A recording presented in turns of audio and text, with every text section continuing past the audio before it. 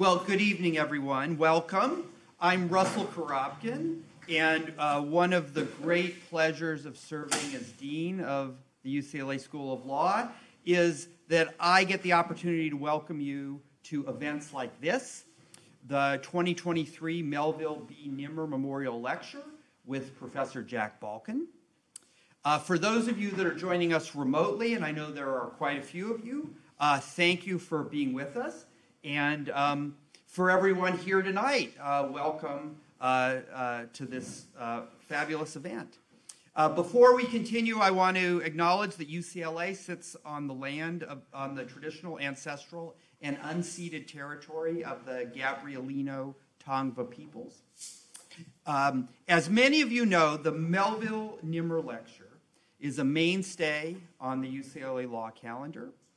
The lecture's been delivered by leading scholars for more than 3 decades now. The Nimmer Lecture celebrates the legacy of Mel Nimmer, who was the preeminent copyright scholar of his day, a titan in the field, and a beloved professor at the UCLA School of Law from 1962 until his death in 1985. Mel worked with generations of students, and he made this law school a top institution in intellectual property. The success of our current Zifrin Institute for Media, Entertainment, Technology, and Sports Law, which sponsors this lecture tonight and ranks year after year as a leading entertainment law program in the country, rests firmly on the sturdy foundation that Mel built. Mel's impact resonates throughout the law. His success in the 1971 Supreme Court case of Cohen v. California remains a landmark in free speech and First Amendment law. And his signature academic endeavor, Nimmer on Copyright, remains the go-to treatise in copyright law, as it was back when he was teaching, as it was when I was a student studying intellectual property, and as it will be, no doubt, for the next generation. Here tonight, we also were joined by members of the Nimmer family, including his son David, who's here in person, a longtime lecturer here at UCLA Law, who has also kept the Nimmer tradition going by keeping Nimmer on Copyright updated and continuing to be the leading source in the field. So thanks to David for that, and thanks to the faculty members of the Nimmer Lecture Committee for their work in making this terrific event possible. So our speaker today is Jack Balkin, as I mentioned. He's the Knight Professor of Constitutional Law and the First Amendment at Yale Law School. He is also the founder and director of Yale's Information Society Project, an interdisciplinary center that studies law and new information technologies. In addition to that, he also directs the Abrams Institute for Freedom of Expression and the Knight Law and Media program at Yale. He's incredibly busy, and we thank him for making time in his busy schedule to come and be with us today. Jack is the author of a number of books, a regular contributor in the media on various issues in and around constitutional law. He's a member of the American Academy of Arts and Sciences. He's a member of the American Law Institute.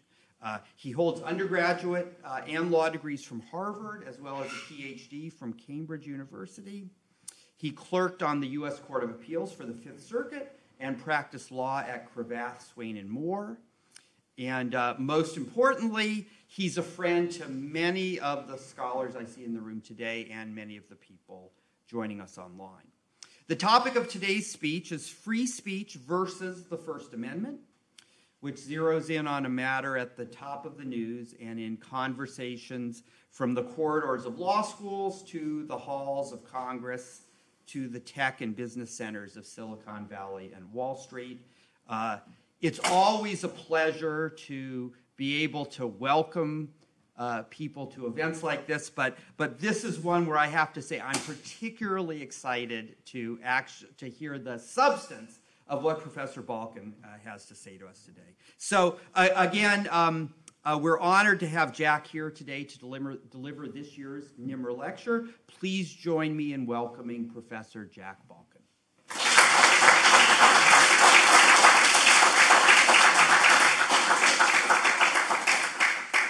I'm going to get myself arranged, so if you want to keep applauding me, that's fine. That was a joke, guys. That's very funny. You guys are great. Thank you very much for coming. I really appreciate it. I have a lot of friends at UCLA, and it's just great to be back here. Thank you to the dean, and thank you to David Nimmer and to the family, and to everyone at UCLA for inviting me to do this. I'm very honored. You may wonder from the title what this lecture is about.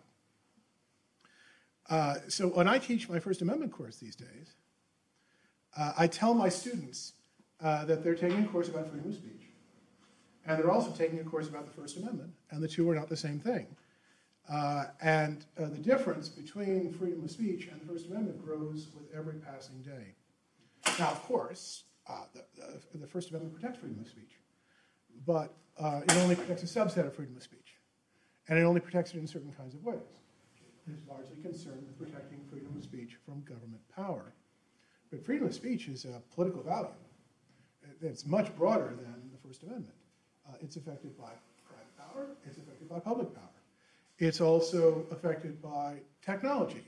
It's affected by institutions. And it's protected by those things as well as by rights. So let me just give you a very simple example. Let's suppose that we have a town that doesn't have a library. And suddenly we have a library. This affects people's ability to access information. It affects their practical rights of freedom of expression, their practical ability to speak. Take the internet. The internet did not actually increase any juridical rights, as far as I'm aware. But what it did is it created a brand new set of affordances and possibilities for people to speak, so it increased their practical freedom of speech. And so when I talk about the freedom of speech, I'm not talking about juridical rights necessarily. I'm not talking about rights against the government. I'm talking about the practical ability to speak to audiences and reach them. And I'm also interested in the ways in which that practical ability might be limited, or enhanced, amplified, or demoted. And that's what I mean when I talk about freedom of speech in this lecture. It's a political value which the Constitution partially protects. Now, there are four big ideas in this talk, so I'm going to introduce them to you, and then we're going to go through them one by one, and I want to show you their interconnections. The first big idea is what we might call the pluralist model of speech regulation. It's the kind of speech regulation we have now, in which instead of having just states regulating us, there are all of these different players, infrastructure companies and digital companies that also regulate our practical ability to speak and reach audiences and hear from other people. And I basically describe it as a triangle, a free speech triangle, as a simplified manner, and I'll get to that in a second. So that's the first idea, the pluralist system of speech regulation. The second idea is a mouthful. It's deconstitutionalization. What do I mean by deconstitutionalization? I mean that people try to turn what would have been First Amendment issues or free speech issues into issues of statutes, statutory issues, administrative issues, and technological issues. So if you want an example of deconstitutionalization, this is what happened to economic liberty in the struggle over the New Deal.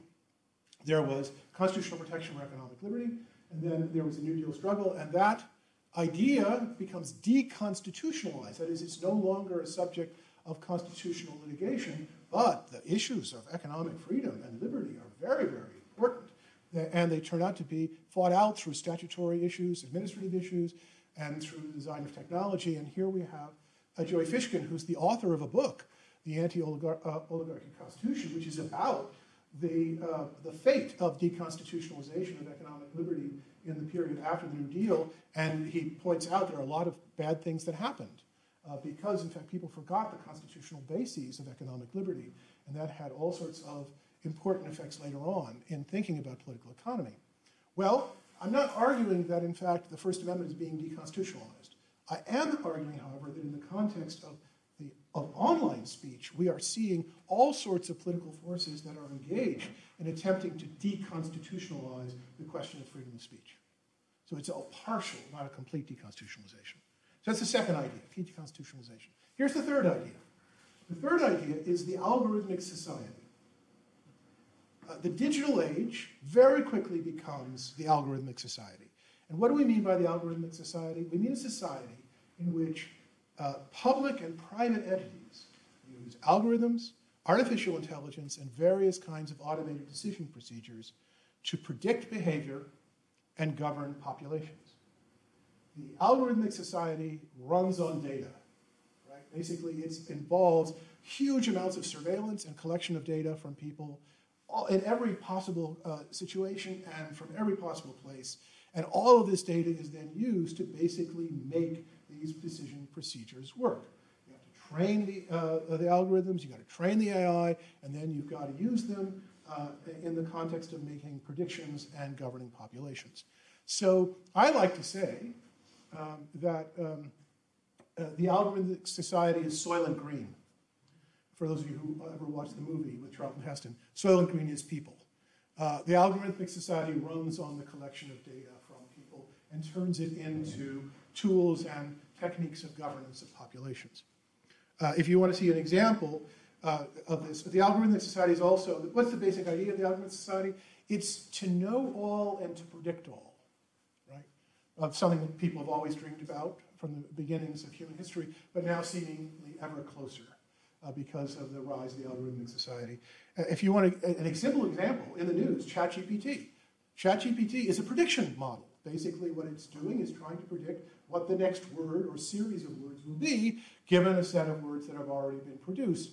And so what it does is it calls enormous amounts of data from all over, and it basically uses it to train a series of models, which are prediction models. So it's just one example of the algorithmic society at work. Okay, and here's the fourth and final idea, which I call the free speech values gap. What do I mean by this? What I mean is, it has always been the case that the First Amendment is necessary to the protection of freedom of speech, but not sufficient to the protection of freedom of speech. That the freedom of speech and the values that underlie the freedom of speech always outstrip what the First Amendment can provide. And the gap between what the First Amendment offers you and the realization of the values that justify and underlie the First Amendment is the free speech gap. It's always existing. It's not a new thing.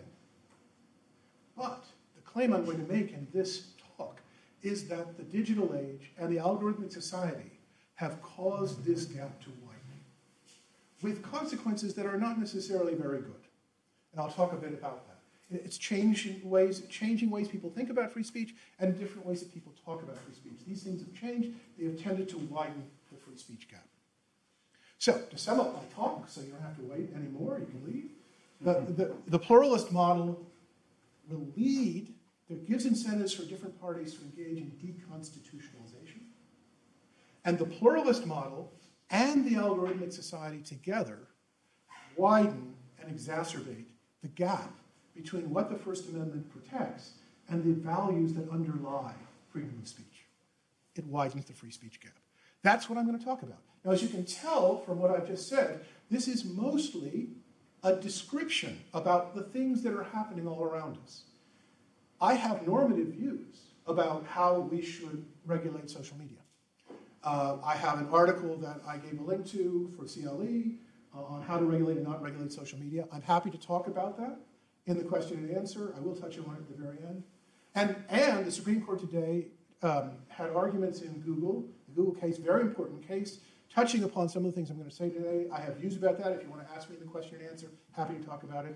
Tomorrow they're going to do another case, Twitter versus Tomna, happy to talk about that. There are two other cases I'm going to talk about, the net choice cases from Texas and Florida. Again, happy to talk about that in the question and answer. But right now I'm interested in describing the world we are already in and what it means for the gap between freedom of speech and the First Amendment. So let me start with talking about the pluralist model. The basic idea is this. You can now understand the regulation of speech as having three different sides to it. Actually, it's more complicated than that, but for purposes of this talk, imagine a big triangle. One set of kinds of speech regulation is between states and individuals, media organizations, and the like. And it's very familiar. It's what we talk about in the 20th century. It's most of the First Amendment course. And I call that old school speech regulation. Old school speech regulation is when the government goes after a speaker or a media and uses criminal punishments, fines, or penalties. It's old school, right? But what's interesting is that with the digital age comes a new set of people and institutions that govern speech. These are the owners of privately owned infrastructure. And they go all the way up and down the internet stack. So you have social media companies, you have search engines, you have web hosting services, you have the domain name system, you have broadband providers, you have defense and caching services, you have the operators of app stores. All of these various players have the ability to govern speech, sometimes very clumsily, sometimes in a more fine-tuned manner. And they are very important in setting the rules for speech online. And the presence of these new players in the governance of speech leads to the two other sides of the triangle. The first side of the triangle is what I call the new school of speech regulation. New school of speech regulation. What's that? Well, the amount of speech that's going on online is enormous. And nation states and the European Union lack the capacity to govern it. They just can't. And much of it comes from other countries, so they can't govern if they wanted to, and some of it is anonymous. But basically, the scale of it is just enormous. And so as a result, states and the European Union have basically aimed their regulatory fire at the owners of private infrastructure. So new school speech regulation is the state's attempt to coerce or co-opt the owners of private infrastructure to get them to govern speech online in the way that the state wants. Now, most of this new school speech regulation has been designed to get private infrastructure owners to take stuff down.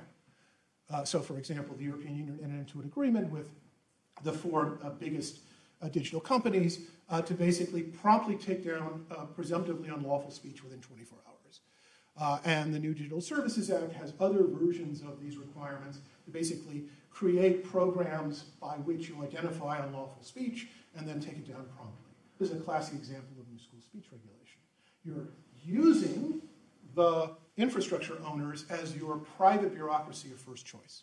Another example is the European right to be forgotten, in which the question is, will Google delist a particular link that is seen to violate various rights?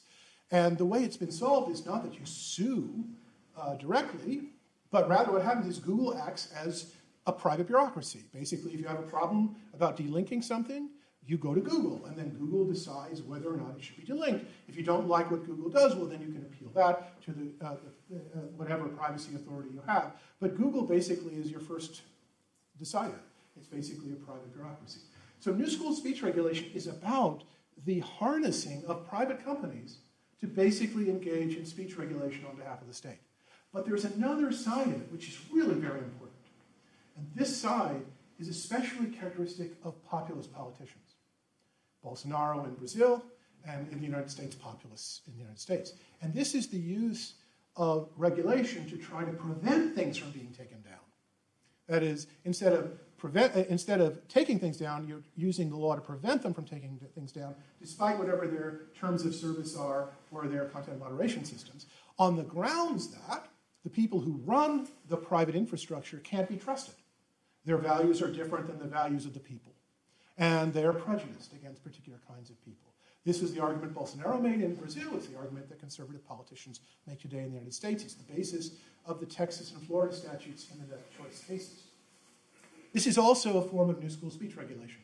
And there's another element, too, which is the goal here is not just simply to coerce private infrastructure, but to co-opt it, to bring it in. So many of the kinds of decisions that are not made simply because there's an order from the government. Rather, there's a constant back and forth between government officials and the owners of private infrastructure, basically to try to co-opt them into what the government is attempting to do. That's new school speech regulation. The third leg of the triangle is the relationship between private infrastructure and the end user, the speaker. This is private governance.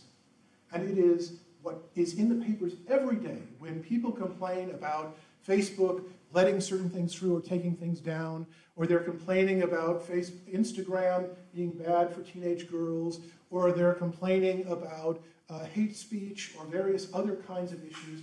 These are issues about private governance, which is the third leg of the triangle. And private governance has just sprung up as a crucial element of policy discussion really in the last 10 to 15 years. And now it's not only so important, it's in the news everywhere, but in fact it's developed a whole kind of Kremlinology, right? So that we're actually very interested in what Elon Musk thinks and what he's doing and what his policies are. And we care very much who's in charge at Facebook and what their policies are and who's on top and who's on the bottom. It's a new form of power, a new form of speech governance, which we are now treating in the media and elsewhere as worthy of study in the same way we study what politicians do. Now, it's very important to understand that private governance is not public governance. The kinds of things that a state can do to you is throw you in jail. The state can fine you. The state can take all your wealth away. What can a private governor do? The private governor can basically demote your content. It can amplify your content.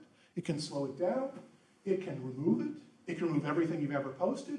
And it can kick you off for 24 hours so you can cool down, or it can kick you off forever.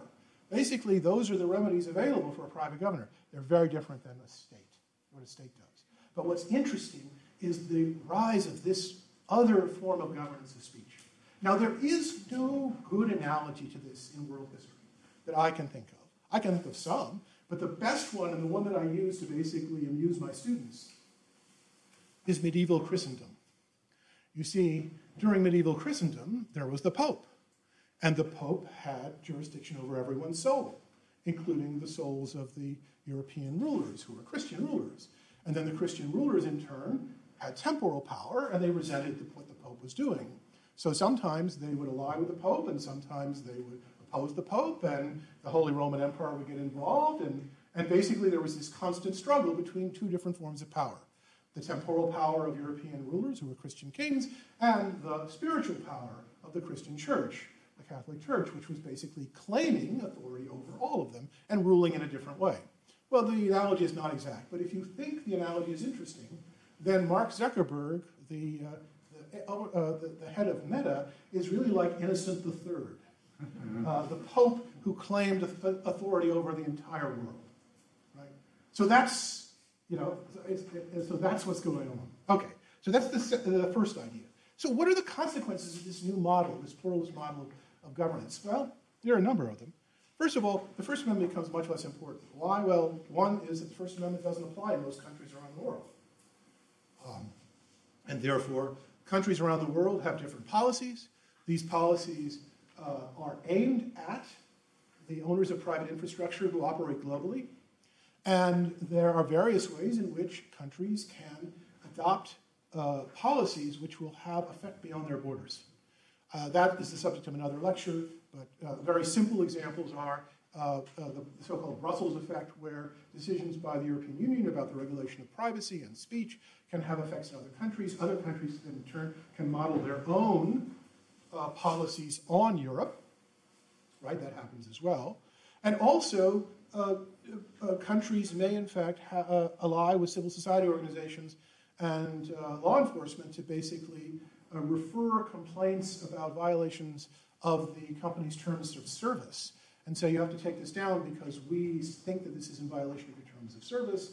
And so instead of directly ordering them under European law, you just say, well, this is your own rule, so you should enforce it. But of course, if you do that, then of course it's taken down everywhere because it's in violation of the terms of service. So one very important thing to understand is that the global nature of these governors, these private governors, means that the First Amendment will play less of a role.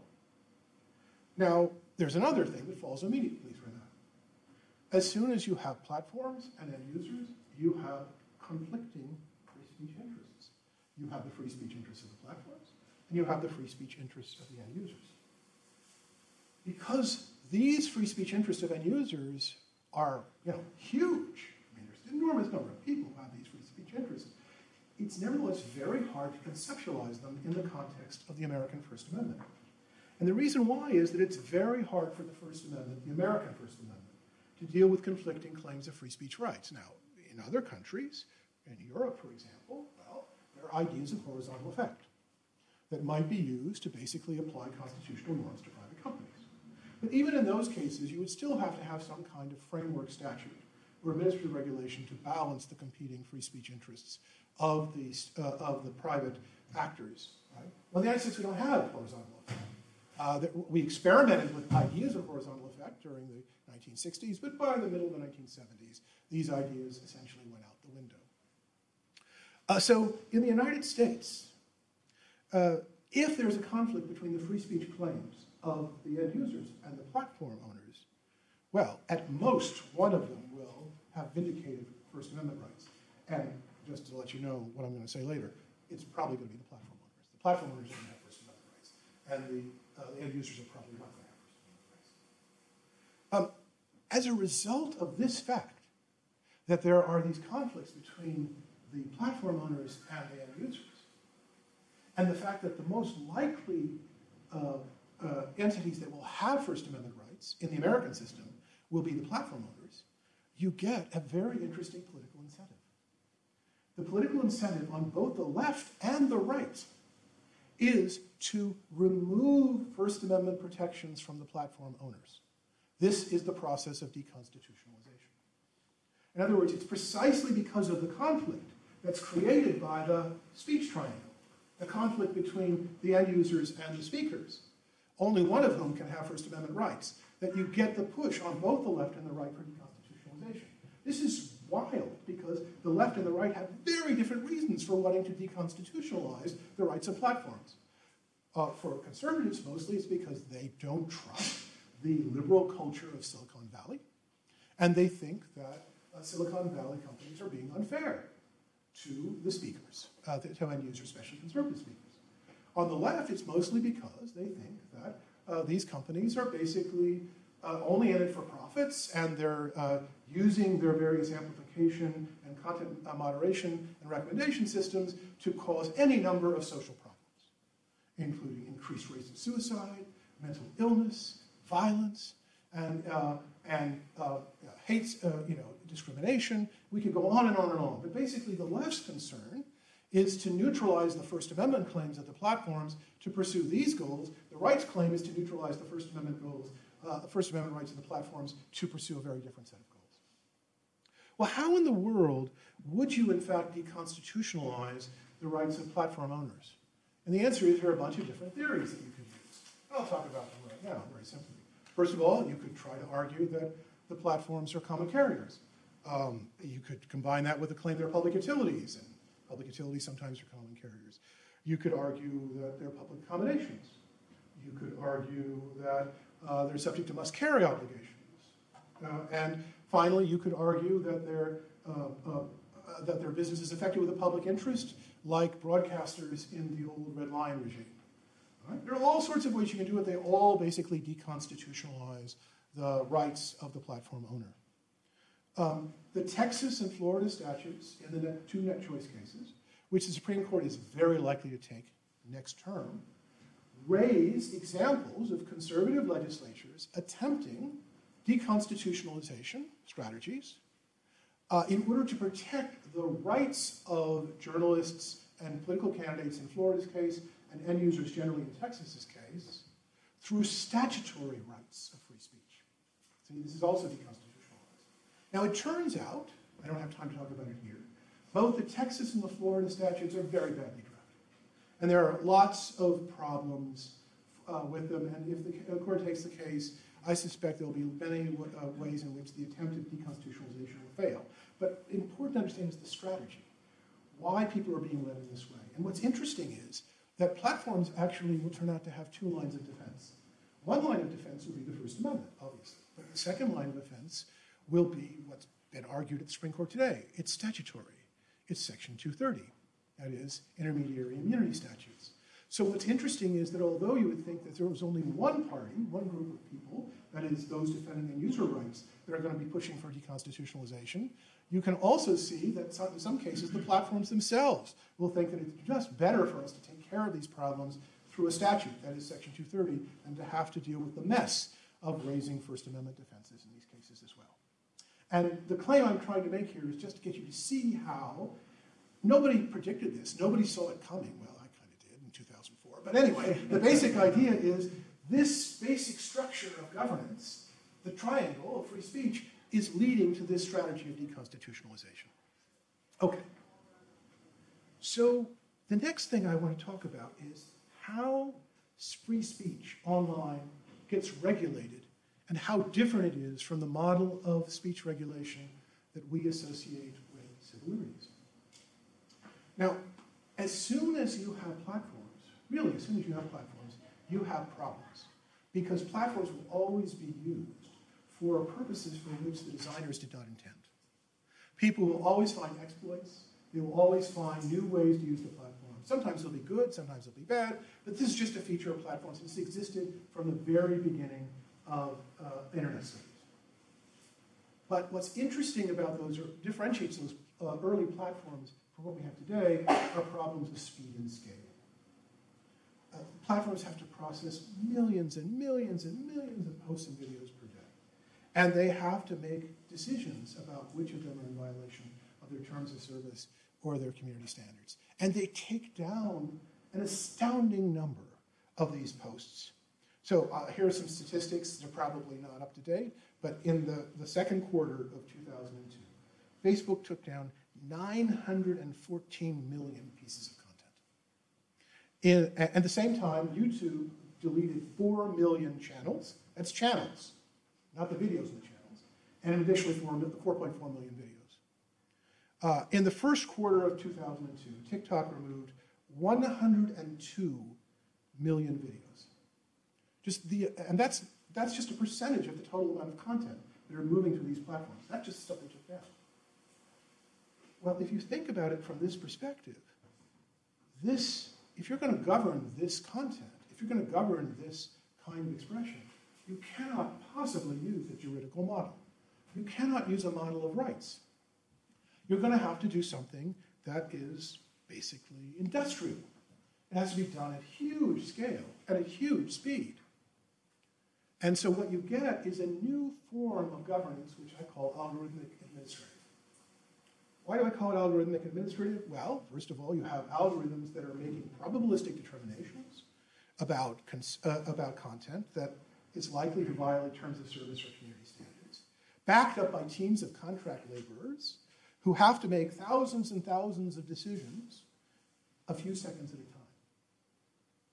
And in addition, if you think about it, even if the error rates of these decisions are tiny, the huge amount of content flowing through these systems means that the actual numbers of mistakes are going to be enormous by anybody's standard.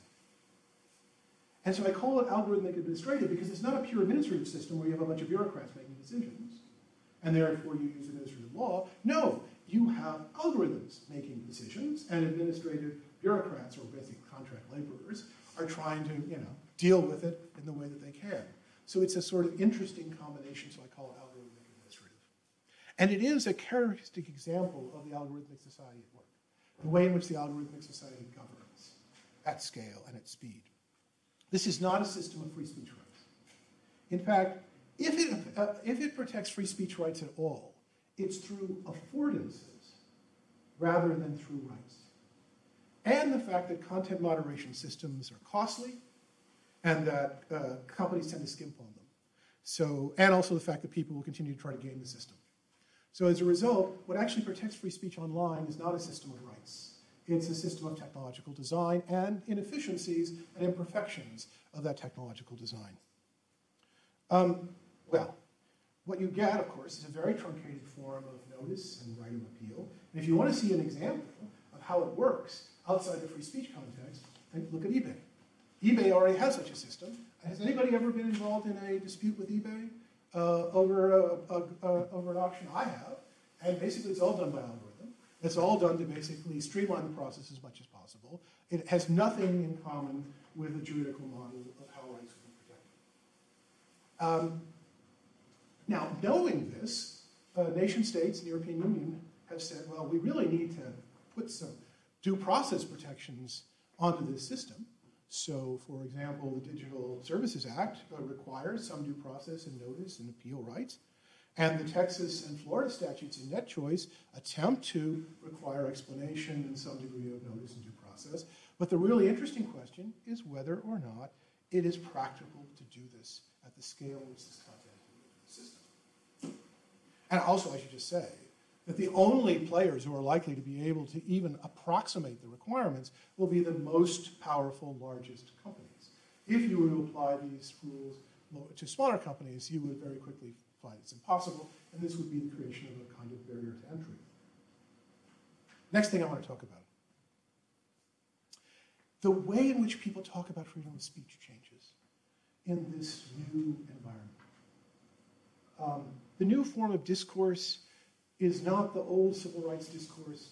It's hygienic, epidemiological, environmental, and probabilistic, which I will abbreviate as HEAP, H-E-E-P, HEAP discourse.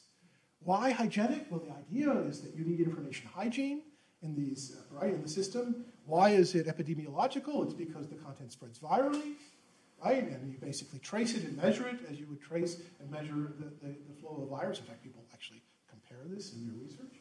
Why is it environmental? Because you think about the environment in which basically all this content is flowing. You think about organizing it. And in fact, in privacy context, we think about the environmental metaphor all the time. And it's probabilistic because, in fact, all the moderation systems have to work in terms of probabilities. It's all a question of the likely costs and benefits of adopting one particular model of content moderation rather than another. Now, let me give you, why did this happen? Well, it's very simple. The simple answer is because we live in the algorithmic society. That's why the form of discourse shifted. The longer answer is complicated, and it involves a bunch of overlapping things, which I'll try to explain to you. First of all, how many of you look at memes on your social media? Anybody have meme? So the idea of the meme, which is actually predates social media and comes from Richard Dawkins talking about bits of culture reproducing in human minds, the idea of memes is everywhere when we think about online speech. And although the meme is understood to be this funny little jokey thing, it actually, you can understand, once you think about memes going viral, and the idea of memes spreading from mind to mind and from place to place, you can, you can analogize it to the larger idea, which is that any little bit of culture that could spread virally through social media and among populations could be thought of as a meme. And in fact, that's the original idea of the meme in Dawkins' book. So once you start thinking about free speech as a meme, once you think about free speech from, as I would call it, a meme's point of view, suddenly you're in a epidemiological and hygienic model of thinking about speech. You're no longer in a traditional civil liberties model. And in fact, that's the way people talk about speech now. They talk about things going viral. They talk about, who gets the most memes, whose memes win. So that's the first point. Actually, and in earlier, I said we should get rid of the marketplace of ideas model, and we should talk about the ecology of memes model. That's a better model for thinking about how speech works. The second reason is that content moderation is inherently about decision costs and error costs at huge scale. It's inherently probabilistic. And so you start to think about free speech as something you govern probabilistically. The third reason, and it also has to do with the consequences and effects of speech. They're all about probabilities. If we change the algorithm this way, what are the probabilities it'll have this effect? If we change the algorithm that way, what are the probabilities it'll have this effect, and so on. It's all probabilistic discussion. The next idea is that in the algorithmic society, speech and communication are transformed from what you think of as this humanist endeavor of minds communicating with each other about their ideas and opinions in a public sphere of rational deliberation and art into measurable commodities. That is to say, the algorithmic society does not treat speech as special at all. It treats speech and communication as measurable commodities. People are not people who have reasons. People are nodes in a network. And what they produce is not speech, they produce content. The content can be measured, its flow can be measured, its direction can be measured, who it goes from can be measured. All of this can be done in modeling and statistical analyses, and indeed the whole creation of data science and network analysis as forms of thinking, as forms of research, are premised on the idea that we can rethink what speech is in the context of what is measurable. But wait, there's more. If you think about how social media work, they're interested in who you talk to, so contacts, nodes in the network. They're interested in what you say, But they're especially interested in other behavioral features that can also be measured. Your location, your stated preferences, how fast you move your mouse, for example, if you're working at a computer, your eyes, your face, and many, many other behavioral features, which are not speech, but can also be used and measured and collected and combined to perform what the algorithmic society really cares about, which is the creation of prediction models and prediction products. So that in the algorithmic society, speech is not the humanistic Enlightenment conception of individuals creating art and exchanging reasons with each other. It is rather a set of measurable commodities and relationships, which is used for the purpose of prediction. And of course, you can't read the literatures on the analysis of platform regulation without running into precisely this way of thinking about speech and the way in which it's being measured. And entire research programs are all organized around the conversion of speech into a set of measurable and predictable commodities. The final thing I want to mention is what follows from this transformation into what I call heap discourse, is that the way people are thinking about speech in the algorithmic society is quite different than the way people traditionally used to justify freedom of speech. That is, it's all data, it's all connection, it's all measurement. So when you think about the heap discourse which arises in the algorithmic society, contrasted with the forms of discourse that are characteristic of the civil liberties model of speech. The civil liberties model of speech, which I was taught and which I have taught for many years, does not deny that speech causes harm.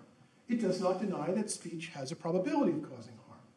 But it regards these facts as not relevant to the question of the lines we draw in doctrine for the protection of speech.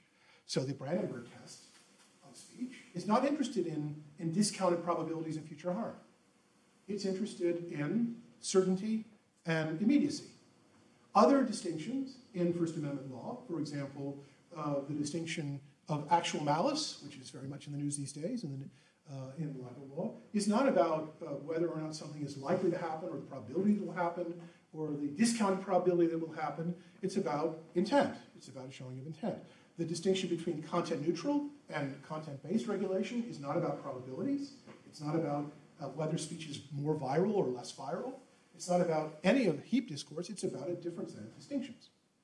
And thus, this civil liberties model is very different than the model of heap discourse. I should just point out two things, very important to understand.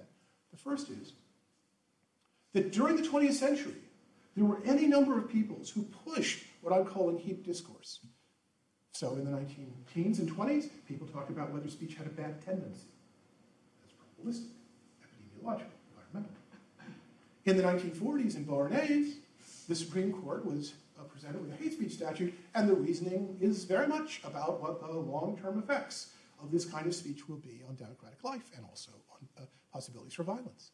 In the 1950s, in the Dennis case, the court essentially adopted the learned hand test, which is about discounted harm in the future, right? Future discounted harm. But what's interesting about the history of 20th century free speech law is that it has defined itself against these ideas. The bad tendency test was rejected. Beauharnais was treated as an exceptional case, not good law anymore. Dennis was reviled and basically effectively overturned in Brandenburg. And one could tell the story of progress in protection of freedom of speech in terms of the way it rejected this way of thinking about speech. But it's back. That's the first point. Here's the second point. This way of thinking about speech as hygienic, epidemiological, environmental, and probabilistic has always been used to justify why we should have freedom of speech.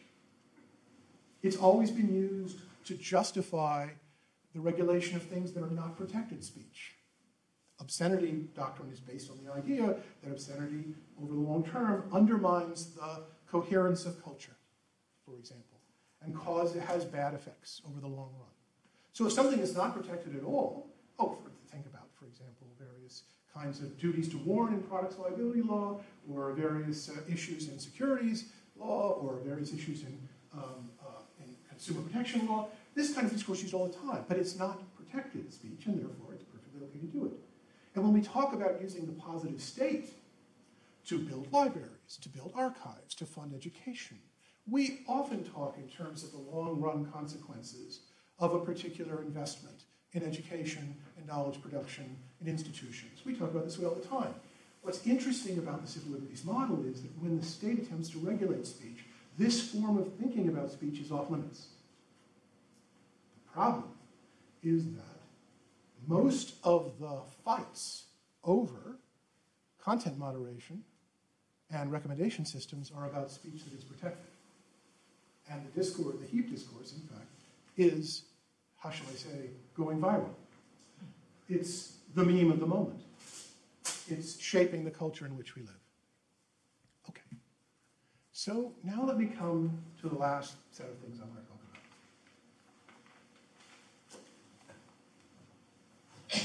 It's the widening of the gap between the justifications for free speech and what free speech actually protects.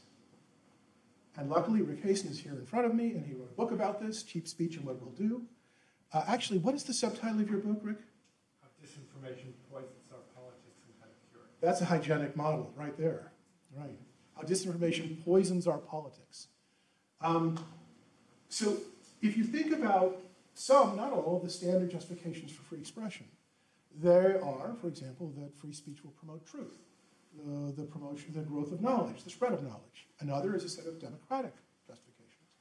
For example, that freedom of speech will promote an informed public, that's Nico John, or that freedom of speech will legitimate the use of public power because people are permitted to express their ideas and opinions and they're allowed to circulate in public discourse. That's Robert Post's view. Or Vince Blasi's view that free speech is a means of checking public power. I would say private power too. But if you think about all of these different theories of freedom of speech, you'll discover that all of them are, that there's an increasing gap between what freedom of speech actually protects in terms of the kind of speech which actually is protected, and whether or not that speech actually promotes the particular goals of the promotion of truth, the growth and spread of knowledge, the protection of democracy, the creation of informed public, and the rational deliberation about ideas. Robert Post has pointed out to me that in the digital world, you don't have publics, you have crowds. Neil Postman pointed out long before the internet that television had the tendency to reduce politics into entertainment. And I would say that the digital media basically just increase this. They just add to the idea that politics is about entertainment, largely because of the problem of scarcity of attention. And if attention is scarce, how are you, in fact, going to be heard? Well, through spectacle, through repetition, and through various other devices. As this is in your book, Rick, so so in any case, you can see that the justifications for free speech, which are premised on a certain way that speech would behave, are increasingly at odds with the actual practices of speech. Okay, fine. What are we going to do about it? So here I'm going to close by suggesting that although I've given you a description, I'm also now going to talk a little bit about what you should think about. I don't personally believe that the solution to all these problems is to radically change existing doctrines of First Amendment law. I don't. I don't think, in fact, First Amendment doctrine is the major problem here. I would point to two different issues. One has to do with the structure of information industries, that is, industry structure and business models. And so if you are actually interested in change, so there's an article I wrote called To Reform Social Media, Reform Informational Capitalism. And therefore, to the extent I have any concerns about First Amendment doctrine, it's that the way in which First Amendment doctrine is tending might someday prevent the reforms to the structure of the information industries. So that's the way in which I might be concerned about the doctrine. But I don't think the doctrine is the central question. And the second thing I'm very concerned about has nothing to do with doctrine either. It has to do with the relationship between a system of free expression and the institutions for knowledge production, credentialing, and dissemination that go with it.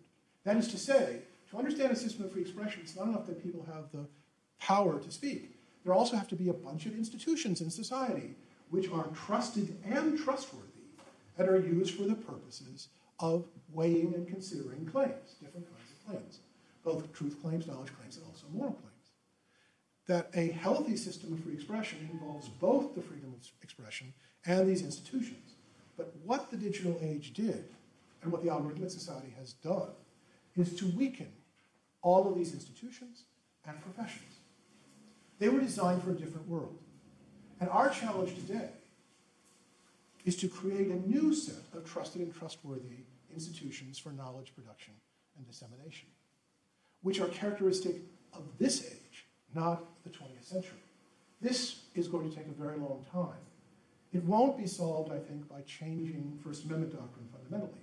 Indeed, I don't think First Amendment doctrine is the central question. As I said, the title of this lecture is Free Speech versus the First Amendment. I'm interested in the preservation of the system of free speech.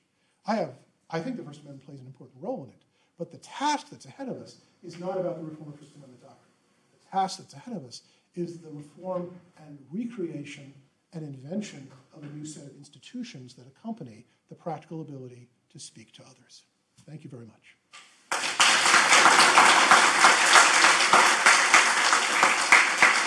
How much time do we have for questions? We have 10 minutes for questions. Very good. Yes. 10 minutes for questions. Please, Cindy has the microphone. Please hand the microphone. And when you ask your question, please do this for me. Please state your name and your favorite meme. And if you don't have a favorite meme, tell me your favorite song. And I apologize. I don't have a microphone. I thought I would. So if you could speak up with the question, I think we have some aerial mics that'll pick up the question. All right, very good. So please tell me your name, your favorite meme, or your favorite song. Yes, sir. Paul Hoffman. I do not have a favorite meme, but happy birthday to you was probably my favorite. Well, happy birthday to you, Paul. So what is your question for today? Are you familiar with Meta's oversight board? Yes, I've heard it. Which appears to be an effort to deflect the criticism that they're receiving and give some kind of theoretically objective board the right to make the decisions. Yes. And what is your question, sir? Okay. What do you think of that, and will it work? And well, it depends on what you want it to do. So given the nature of the algorithmic administrative system, the oversight board it cannot possibly have a significant influence on the day-to-day decisions of content moderation. They operate at a much higher level by talking about basic policy choices for Meta, policy recommendations which Meta does not have to accept. They are based on a juridical model, but as I've said before, a juridical model is just not appropriate to the task of content moderation these days. So it's best to understand the oversight board in terms of what they can do, in terms of what people might have imagined that they could do. At most, they are an investigative organization, a policy recommending organization at a pretty high level. They take only a very small number of different questions in a year, and so you just have to understand what they are. They are not a solution to issues of content moderation generally. They can play an important role, but the role is relatively limited. Yeah, Sean. Hi, I'm Shauna Schifrin. I don't have a favorite meme. You have a favorite song, Shauna? You know, I really don't like favorites because so much of the world is interesting and fascinating. Very good. Shauna plays no favorites. I try not to, but I would recommend the album Discipline by King Crimson, every song on which I think is genius. So, what can I do for you today? Well, I wanted to, in a friendly spirit, we're in so many of the same places, but I wanted to ask you, are you sure the First Amendment doctrine isn't part of the problem in particular? I noticed that when you described the algorithmic society, you said it runs on a collection of inputs of people. It runs on a question of... Inputs of people. Oh, inputs of people, yeah. And I think, well, it kind of does indirectly. It's humanly created, but there's a lot of corporate and commercial speech that is not the direct speech of individuals. Mm-hmm. And some of the problems associated with the data-driven heap thinking of the problems created in these platforms have something to do with commercialization, as you pointed out. And so I was curious why you think that there isn't a part of First Amendment doctrine we might rethink in light of some of these problems, namely the favored status of commercial speech, the treatment of corporate speakers, and of advertisements as on a par with the speech that actually participates in the justifications you offered. And so I'm sort of curious why, I don't think it's the entire solution to the problem by any means, but I'm wondering why you don't want to take issue with a major part of First Amendment doctrine. Okay, very good. Actually, I'm closer to your position than you think. So, as I said before, what I'm mostly concerned in is the reform of the information industries. And if it turns out that commercial speech doctrine expands much further than it currently has expanded, it will be very difficult to engage in certain kinds of regulations that are necessary to basically deal with the problems of the information industry. So in that sense, you and I are on the same page. I have been critical of the expansion of commercial speech doctrine since the 1990s. I didn't want to get into it in this talk, but yes, that is, I'm glad you asked, because that's my view. So, you know, I would do some modest pruning, but the other area which I'm quite concerned about is privacy, because the doctrines of privacy, as they deal with the First Amendment, are really still very limited. As they've only cited a small number of cases, they really haven't thought through the big problems of how privacy affects the First Amendment. And I believe that if, in fact, the courts take these cases, so if America ever gets around to passing the Comprehensive Digital Privacy Act, which it hasn't, and start taking these cases and then use the First Amendment to prevent the protection of privacy on the grounds of the First Amendment, yes, that would prevent the kind of reforms that I think about. This is actually part of the reason why, in 2015, I proposed the idea of the information fiduciary. I was trying to come up with a way in which to basically shape the way in which the intersection between the First Amendment and privacy law would develop, with the idea of the fiduciary obligations as being something which would be consistent with the existing First Amendment doctrine, but would allow various kinds of privacy and consumer protection laws. But yes, so the answer is you are right.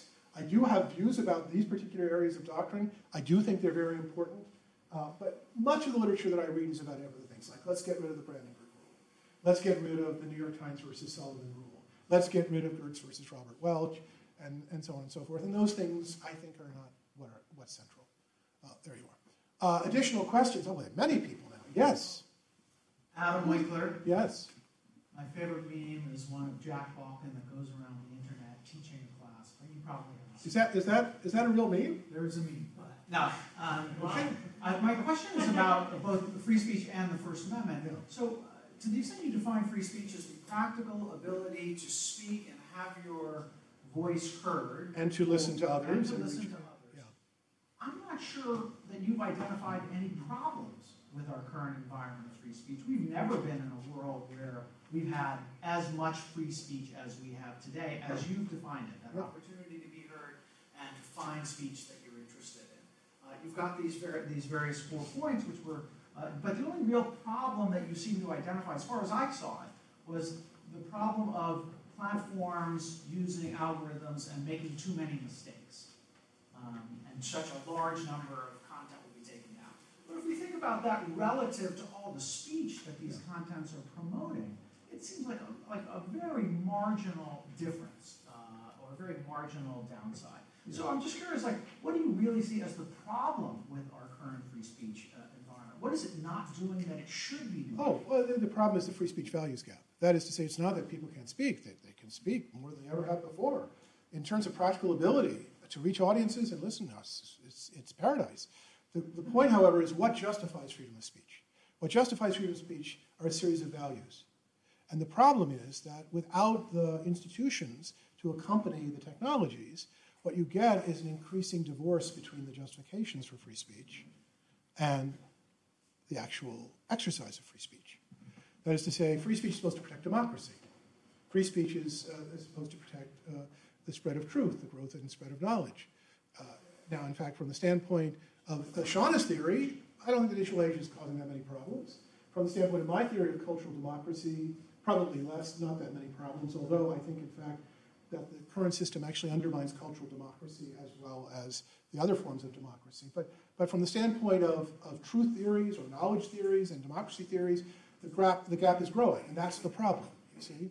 And simply saying that the First Amendment is designed to protect these things asks the question, well, in this world, does free speech actually perform these functions? And my answer is it can. It can't do it all by itself. It needs assistance from different industry structures and different kinds of institutions. That's basically my view. Way in the back. Yes, and you are? My name is Seth Notes. My favorite song is You Never Really Called Me by My Name by David Allan Coe. Very good. Thank you. But I called you by your name. All right, go ahead. Okay, well, so you talked a lot about how there's a qualitative change that occurred because of technology. And so you talked about the weakened institutions that we no longer trust so much as before, the rise of the oligarchy that makes decisions, the change from a marketplace of ideas to an ecology of nodes, I think was the phrase. Means, ecology of means. Yeah, know your mean, my friend. So, how is what happened over the last 30 years that this has been going on different from what happened with the rise of the printing press and professional publishing? It's very similar. And in fact, thank you for pointing this out, that in fact the rise of the printing press destroyed existing institutions for curating and crediting knowledge. These were institutions that were centered around monasteries. And they understood that the central purpose of knowledge production and dissemination was to promote the true religion. The printing press destroyed these institutions and allowed people to route around them. And it created a completely different culture of speech. But that culture eventually developed its own institutions and ways of thinking about knowledge and knowledge production, which were different than the forms of knowledge and knowledge production, the ideas about knowledge that were characteristic of the earlier system. And it took many years for these institutions to come into place. They created what Postman calls a sort of literary culture, Ong as well, that had a different set of norms and a different set of rules. And they created different kinds of institutions and and basically speech entered into commerce and into markets, into early modernity. And it's also the basis of the eventual creation of what Habermas calls the public sphere. Right? So the public sphere couldn't have existed in the pre-print world. The pre-print world, just wasn't available. You couldn't have that social formation. Eventually what happens is the rise of the printing press and the institutions that it spawned eventually make possible, many, many, many years later, the creation of what Habermas identifies as a public sphere. So you are right.